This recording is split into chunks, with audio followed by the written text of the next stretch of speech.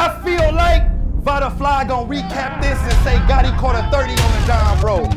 So all y'all wanna know what happened? I'm gonna tell you what happened. He got smoked. That was crazy out the game. Sometimes SP to nobody that knows body. Hit his area with 51. Everything in the Vada flies. When you start rapping like that? If America problem is us, our problem is them. Bringing us over here toward us devilish men. We was raped of our culture, knowledge of self. Now we live like vultures acquiring wealth. Do anything for a buck. That is the mind state. And most of us that got us dead a lot behind gates. You already know what it is, man. Salute to the subscribers. That notification gang got my dog with me. Showtime SP to nobody that knows bodies. Yeah. RiceGangClothing.com for the merchandise. You heard me right. So I wanted to drop, get your opinion on something. Just get your opinion on something. Battle rap versus battle entertainment.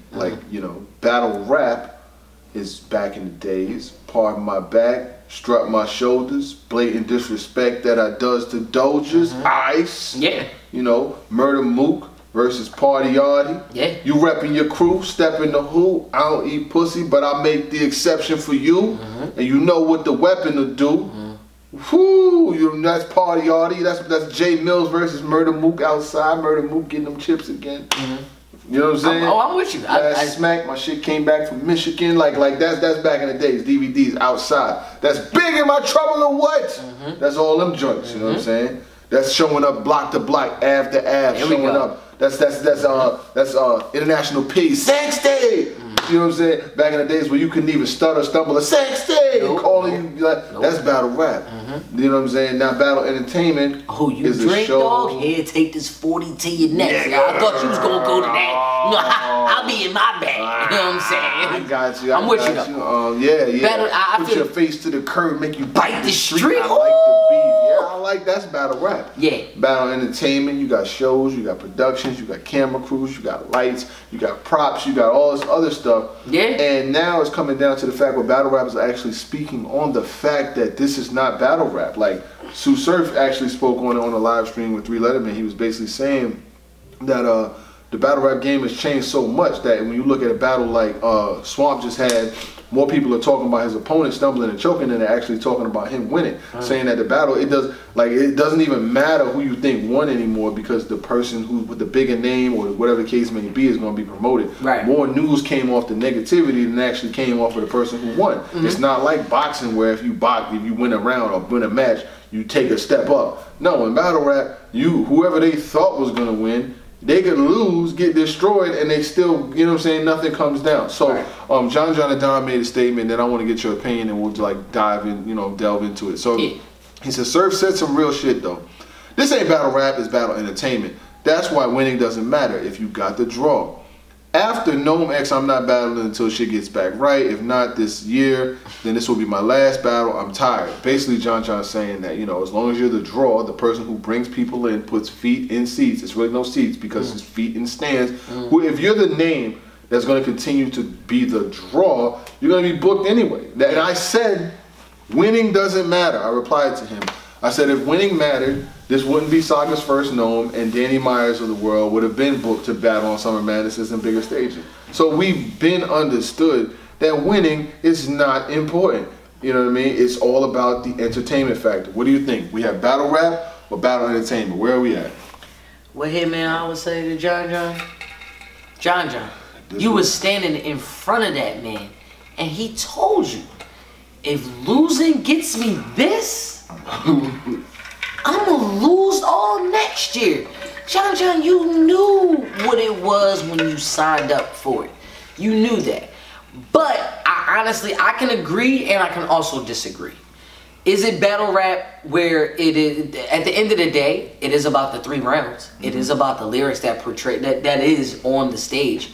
That is the essence. So as long as there is lyrics being thrown across, as long as there's these rounds were carefully crafted for the other, battle rap still exists. You know what I'm saying? Now it's all of the other stuff that comes outside of it. I mean, and I always love using wrestling as a good reference, but yeah, wrestling used to just be a circus act. It was just a small niche. You had to go to the circus, and that's where you saw wrestling. Now it's the biggest thing. You know what I'm saying? Like there was WrestleMania. You know what I'm saying? Like it had to start somewhere, and it had to lead to somewhere else. You just sound John just sound like Hulk Hogan getting upset at, you know what I'm saying, the younger cats. You know what I'm saying, on the looks and the stuff that they got to do. I mean, but you do have like sometimes you do get real. Yeah. You know what I'm saying? As far as like with, you know, you had Briz and you had Moog, and then you had Moon dunking somebody on their head outside an event. You know what I'm saying? So it's like, salute to Moon too. Old head. Dunking nigga on his head. You know what I mean? So, you know what I mean? So you do have situations where it does turn real. You know what I'm saying? But at the same time, it's supposed to be battle rap. You know what I mean? But I'm with you. And I can understand, I can also understand John's standpoint on that too, because of the current situations. If I gotta be fake, like I started to notice that too when everybody was talking about face-offs. If you notice certain people that do the face-offs, they're like, man, I don't do all this camera shit, I don't do all this. You could tell that they could just be having a normal conversation, but as soon as that camera turn on, you pussy, you this, and turn it on. I get that. You know what I'm saying? I can understand that, because whether this camera is on or off, you know 100% this is me every day. Right. So I get where you can't try to blur the lines of what's real and what's fake. There needs to be a way to feed through that, and I get that. Right. You know, all of the extra stuff is extra for me. As long as you get in the ring and rap 3 rounds of lyrical content, I'm all for it. But we do laugh at the chokes. We do laugh at, you know, when niggas jump out in the middle of the crowd and start fighting the fan. We do laugh at, you know what I'm saying? Like we don't glorify it, but we point it out, because something that we're used to seeing, something that we're not used to seeing. We're used to seeing two people get on stage and rap back and forth. That's what the old stuff did. Now what else do you bring to the table? And I just don't like it, but at the same time it does keep us talking about it. It's, you know what I mean? Like, I can't really say what I love and don't love. I love the bars and all that, but I kind of do like the antics that come with it. There are certain ones that just cross the line. There's a few.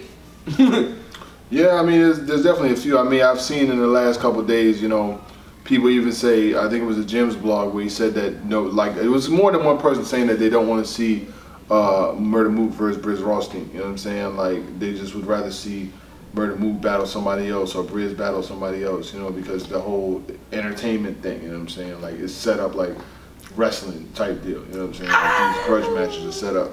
I don't know. So I'm one of those people that is still on board to see Mook versus Briz. The reason why I'm still on board to see Mook versus Briz is because, yes, it did start off as a fight. It did. Yes, it did cause a lot of problems. But at the same time, the one thing that we wanted both of them to do, neither one of them did. That was rap. So why not have it to a point where, okay, is it over? Is the beef squash? Let's settle the difference. Because obviously, if I really personally don't rock with you, if I don't like you, I don't want to be in the same building as you, because it's on site. If I hear on site, you know what I'm saying? So if all of that prevailed, let's get back to the matter at hand. 3 rounds. You could talk about the, you know what I'm saying? I would even be fine with seeing Mook and Briz, and they don't even mention the fight. That's not gonna happen. I mean, but you get what I'm saying, though. Like, what if it, I mean, I still see the potential in both battles, that battle.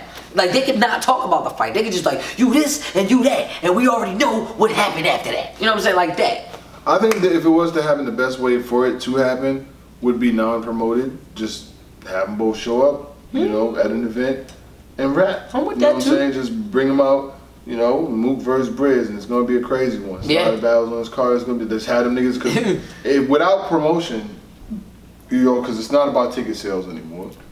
Right. It's not, right now. Right now, it's not about ticket sales. It's not about venues. You bring them in, and they both have to come to the agreement of where, you know, if we're gonna get on with our careers, we have this dust up and we'll move it on. You know what I'm saying? Because I don't think when you have things like nobody died, nobody really got hurt, life can go on. Right. But back to the battle rap versus battle entertainment thing. It's the truth, man. But I'm thinking about that alone though. That still makes you want to see the battle. Though. I'm sorry, because every time I think about it, I just think about the fight. I think about everything that, like even T-Top battled. I'm about to say, no, he didn't battle Calico yet, but yeah, like even then, it still prevailed, and everybody has something to say. I don't know. That is one battle I do want to see. Things I don't want to see, like like Moon and Drugs. Do I want to see that actually? Do I want to see that battle? No.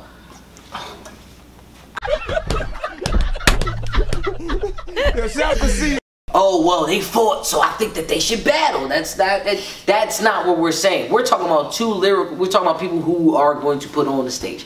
The entertainment value versus the rapping value.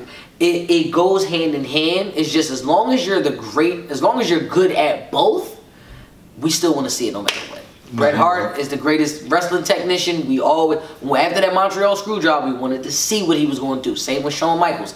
Controversy sells tickets, but the product alone has to sell itself. You're right. That would be fire. Like, and I see what you're saying from that perspective. Yeah. So, it's all entertainment. It's all entertainment. I'm here for it. I'm here for the good, the bad, and the ugly. Yes, sir.